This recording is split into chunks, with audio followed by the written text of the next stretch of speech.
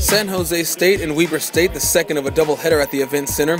Weber State's Frank Otis and Davion Berry, along with Chris Jones, all former local East Bay hoop stars. Spartans get going early. DJ Brown drains the three ball. We'll hear a lot more from Brown later on. Weber State keeps it close. Nice rebound by Jalon Wheelwright. He gets it to Berry for the nice layup and the foul. 11-10 Wildcats take the lead. Later, the Spartans' LeVan Pennington driving baseline. The ball goes in and out, tip in by Lewis Garrett, his 6th point of the half. 18-17, Spartans have the lead. With about 7 minutes left to go in the half, James Kinney drains the three ball. Seconds later, Kinney driving it in for the bucket and the foul. 23-20, Spartans ahead. Wildcats refusing to go away. Watch this move by Otis to the hoop. Reverse lay-in, pretty, ties it up at 27. But the Spartans will build a nice, comfortable lead at the half. Kinney with a pick. He'll go coast to coast, but no.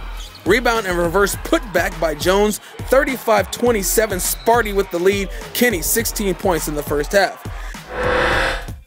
Second half now, San Jose State will lead by 13 at one point, but Weber State comes storming back. Scott Bamforth with the steal.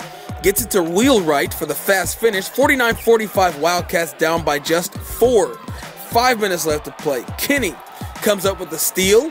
He'll deal at the other end. 55-48. Kinney with 24 points at that point.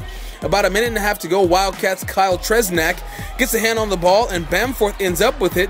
Bamforth passes it to Berry. Berry's the three. 59-57. Weber State takes the lead. Berry ties it up with his 19th point of the game. San Jose State looking to make something happen. DJ Brown to the Spartans' big man, Chris Cunningham. Cunningham works his way inside. He's going to tie it up. 61-all at the end of regulation. Bonus basketball to overtime we go. The Spartans turn to their big man, Cunningham. Another nice inside move. 64-63, San Jose State.